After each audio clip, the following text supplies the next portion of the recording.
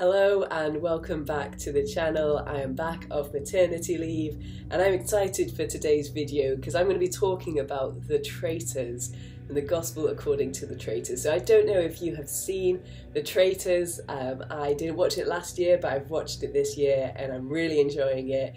And if you haven't seen it, I don't know if you've ever played the game Mafia. It's kind of a similar, bigger version of that. So the idea is that there's all these people go to live amongst each other and they do these challenges to get money in the prize pot.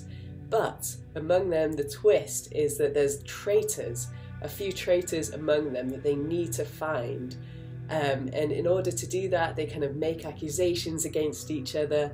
But every night, well, most nights, the traitors will choose one person to leave the game. They call it being murdered, but they don't actually get murdered. I don't think that would be allowed. So they leave the game, and then there's less and less people as the game goes on. They either get banished because they get accused of being a traitor, or they get murdered and they have to leave the game. So in the end of the game, if there's a traitor left, then the traitor gets the money, but if the faithfuls catch all of the traitors, then they get to keep the money and share it among themselves. And it's interesting because this word faithful, I don't know what that means to you, but I would say that as a Christian that would have kind of a strong meaning in terms of my faith, but also in the game and kind of reflected in what I believe as a church is this kind of idea of being faithful also to each other. So the faithfuls want to share the prize, they want to win together, they want to work as a team, where the traitors kind of go for it and they want it all themselves. And it reminds me a bit of what the church is supposed to do. So I know the church hasn't always got it right, but there's amazing work that a lot of churches do. And I want to read out this bit from Acts, chapter 4, from 32 to 35, and I'm reading from the Message paraphrase. And this is kind of an idea of what the church kind of was built around. And it says the whole congregation of believers was united as one heart, one mind. They didn't even claim ownership of their own possessions. No one said, "That's mine, you can't have it." They shared everything. The apostles gave powerful witness to them, to the resurrection of the Master Jesus, and grace was on all of them. And so it turned out that not a person among them was needy. Those who owned fields or houses sold them and brought the price of the sale to the apostles and made it an offering. The apostles then distributed it according to each person's need.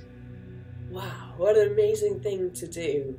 That everyone came together, they shared what they had, everybody's needs were met. And we live in a society where we can look around and we can see a lot of needs that aren't being met.